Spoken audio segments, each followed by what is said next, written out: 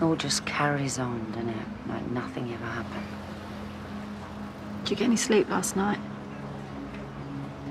Don't know why you're even giving me time of day after the way I treated you yesterday. You're my best mate. We're allowed a free hit every once in a while. I got a call.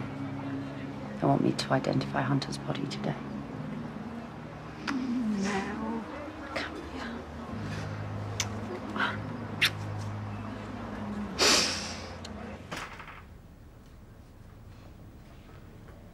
What's going to happen to the man who murdered my son?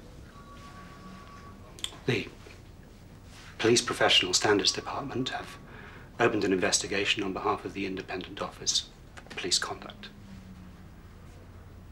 Good.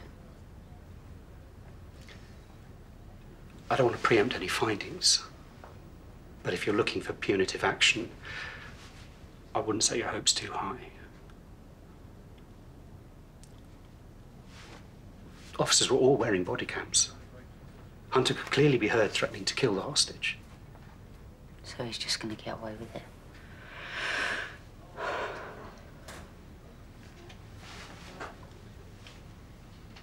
When do I get him back? I'm not sure. Okay, well, can you find out, please? Because I'd like to make arrangements to bury my son. Unless you don't think I deserve simple courtesies because of what he did. No, of course not. I'm not trying to make things harder for you, Miss Owen. I'll look into the pathologist schedule and let you know. Thank you. Okay. They're ready. If you don't feel able to do this right now... No. I want to do it. I want to see my son.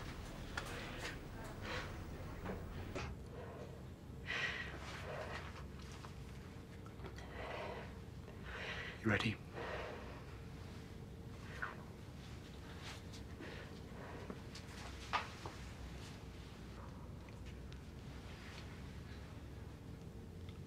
I must formally ask you, is this your son, Hunter Owen?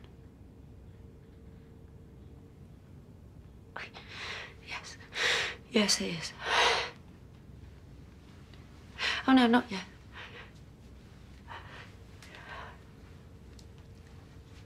Please, just a few more minutes.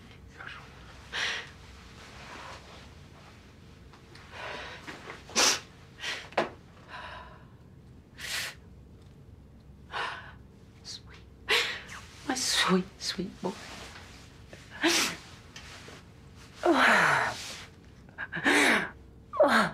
I'm sorry.